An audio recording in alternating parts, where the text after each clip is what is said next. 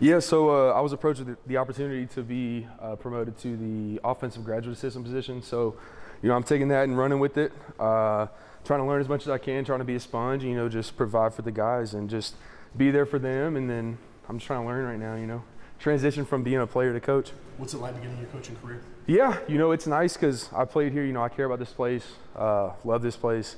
And it's the same offensive scheme pretty much for the most part. So I played in this system. I played with these fundamentals, these techniques. So I know what it's like to play in the offense. So I feel like that's pretty valuable for me to be able to then portray it to players now. Are you coaching guys that are only like 3 years younger than you? I mean, is that an interesting dynamic? How's that been for you so far? It is, yeah. Especially me just playing with these guys last year.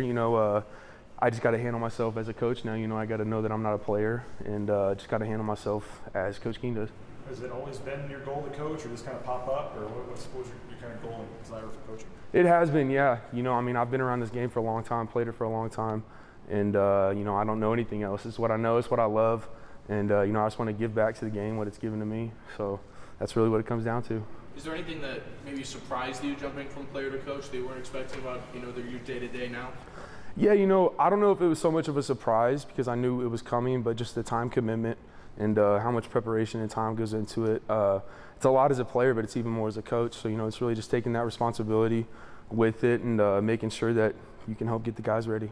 I know it's early, but what are your duties as offensive GAs that role will you be doing? Yeah, helping Coach Keene with anything he needs, whether that's on the field or in the office with preparation before practice, helping him do that, tagging film, making cut-ups for offensive line meetings, and helping out individual in practice and getting the scout team ready, getting the looks right, and stuff like that along those lines.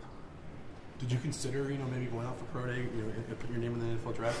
Yeah, going into my last year, I considered it, and it's something that I always wanted to do. It's something I always worked towards.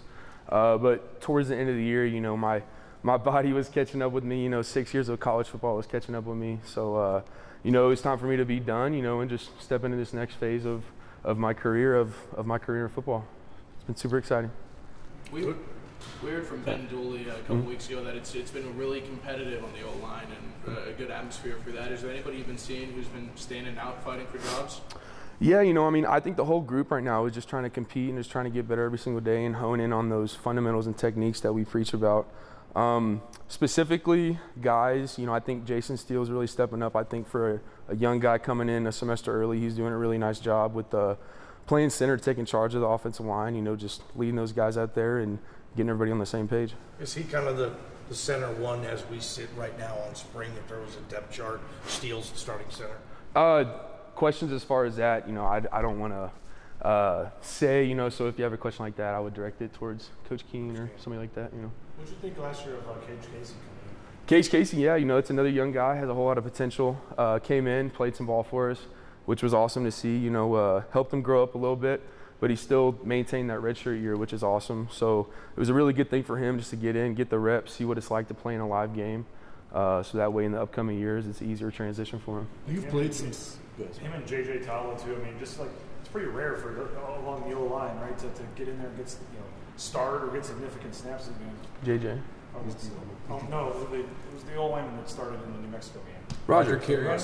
Yeah, Roger. Yeah. But it's pretty rare for O line young guys as true freshmen to get in there and play a lot like they did. What is that? What did you see from that? What does that say for their future? Yeah, I think it's awesome. I think it was a really good experience for him to get in there his true freshman year and start a game. Similar deal to Cage. It was awesome for him just to get in there and get used to the live game speed, seeing how much different it is from practice to a game. I think that it'll pay dividends for him in the long run, getting this action early on. You've played some center in your career. We keep hearing one of the biggest differences in this offense is how much is on the center pre-snap. How much responsibility comes with that position? How much weight do you feel on your shoulders when you're playing that position? Yeah, it's a whole lot of responsibility. In the last couple of years, we relied on the quarterback to get us on the same page. And with that responsibility on the center now, it just really puts more responsibility on the group as a whole. You find more pride in doing it just because you know that it is your responsibility. So, it's more weight on your shoulders for sure, but I think we'll do great with it.